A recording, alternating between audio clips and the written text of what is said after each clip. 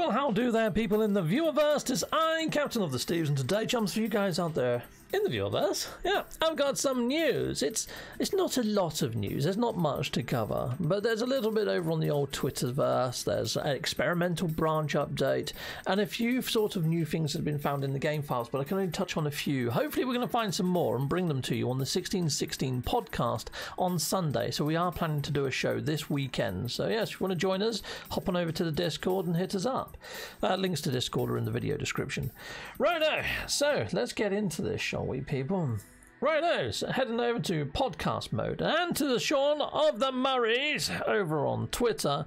He has put out a picture of a station. It looks to be like a player looking out towards the station from what looks like the tail end of a frigate of sorts. And people have been wondering in the old comments, when you read through the comments, does this mean we might get station overrides? I don't know. You know, they've been teasing us with a station override for over a year, so I wouldn't hold your breath, to be honest. Yeah, so that one, I really don't know. Anyhow, scrolling down to the experimental branch, I've hit this up, I've got it open in another tab. There's a few fixes and a few sort of improvements, shall we say. Experimental branch 0 to 11, so this was just out yesterday, so I'm a little bit late to the actual game on this one. Story summaries for the various NPCs have base specialists have been added to the collected knowledge page for the Information portal. Didn't even know they were missing, to be fair. The living ship now uses the correct inventory labels. Yes, this was a little bit of a gripe. So the living ship, unlike the other ships, so all the normal ships, fighters, haulers, etc., they've got like technology area and they've got general or cargo area. The living ship also has those right now, but they should be reverted back to how they were before, which was organ chamber. Yeah, so an organ chamber instead of technology, and I can't remember what the other area was. I think it was expanded sacks or something weird like that, wasn't it? Or was that how you actually increased? It was something, storage sacks, I don't know. Yeah, so fixed a number of issues that could cause inventories to be scaled or scroll incorrectly. So there's two there related to inventories, so it's nice that they've bundled them right next to each other. This one didn't affect me, didn't notice it. The living ship one I did.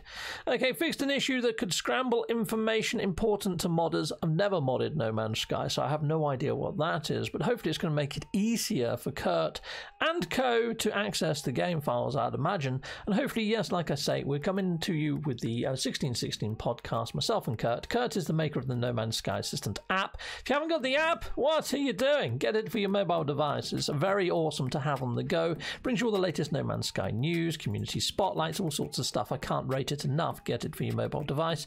I'll put a link in the video description. Okay, fixed a number of memory issues related to FSR2. I don't know what that actually is, so who knows. Okay, fixed a number of multiplayer game invite issues that affected Xbox platforms. Right, just Xbox, you say?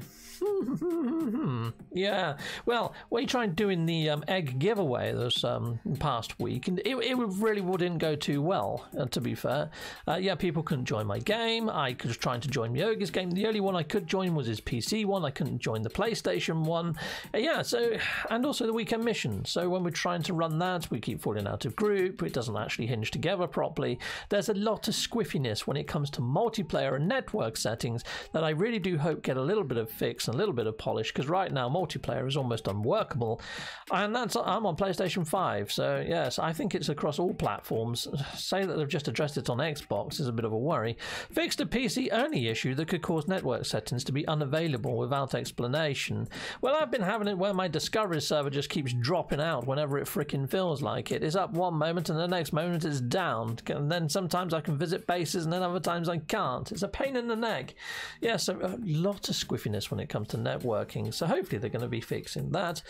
Yes, okay, cool. So what did Assistant and No Man's Sky send me? So as soon as the new experimental branch hit, yes, Kurt hit me up with a message to say they've added in images for the capes. So I can show you those images for the capes. Here they are on screen now. So if I click these, can I make them bigger? Yeah, there we go. So that's the worm type one. That's the worm lordy type one, I think, which is pretty darn cool, isn't it? I like all the little holes in the cape and how raggedy it is, but I'm loving all the centerpiece. It almost looks like a spinal column. You got like a skull of a worm at the top. It looks pretty darn cool.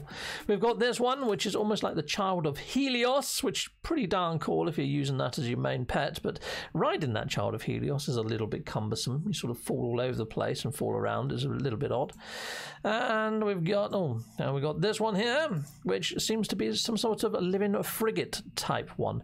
And interestingly enough, it almost looks like your ship is inside the frigate. Now, if you fly up to your frigates right now, and you fly to the front end of them, it almost looks like the mouth is big enough for a ship to fly in. And it feels like they've done that on purpose. I'm wondering if one day we might be able to enter into our frigates through the mouth end. Yeah, okay, who knows? I'm still waiting for this helmet to appear as well, which looks freaking darn nice, doesn't it?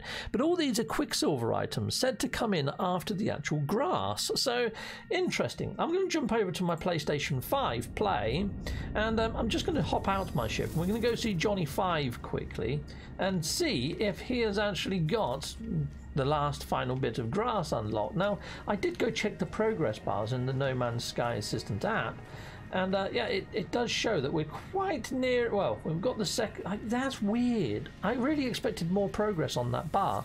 But if there has been sort of network issues and problems, maybe people just aren't running the Quicksilver missions, and maybe that's why we're not seeing the progress. But here you go. I can unlock the second clump of grass.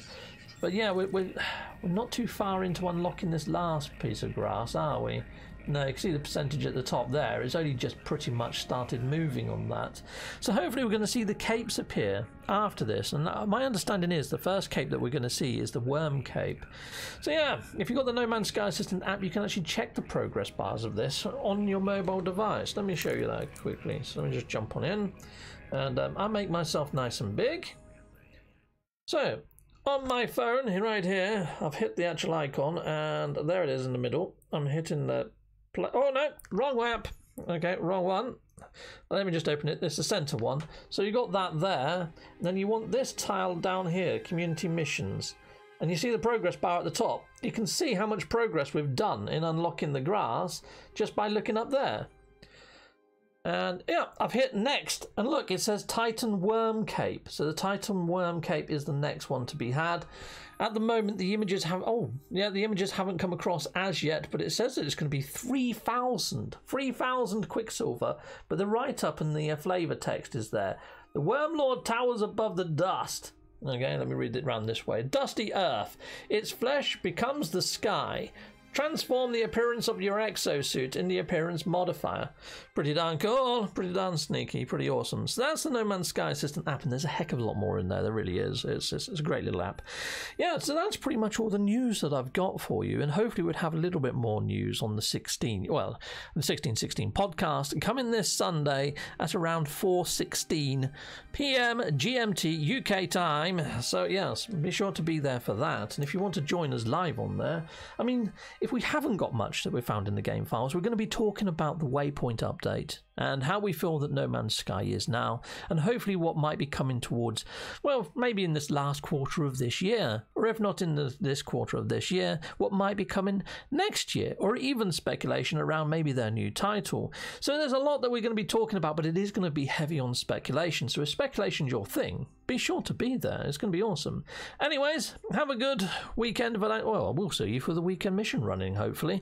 Yeah, so this Friday, me, Kettle, and Wharfie, and maybe even Bobby, if you can make it. Actually, I think Bobby started a new job, so I don't know. It might be somebody else with us. But yes, hit us up, and hopefully we'll see you on the Friday. Take care for now. Goodbye, goodbye, and goodbye again.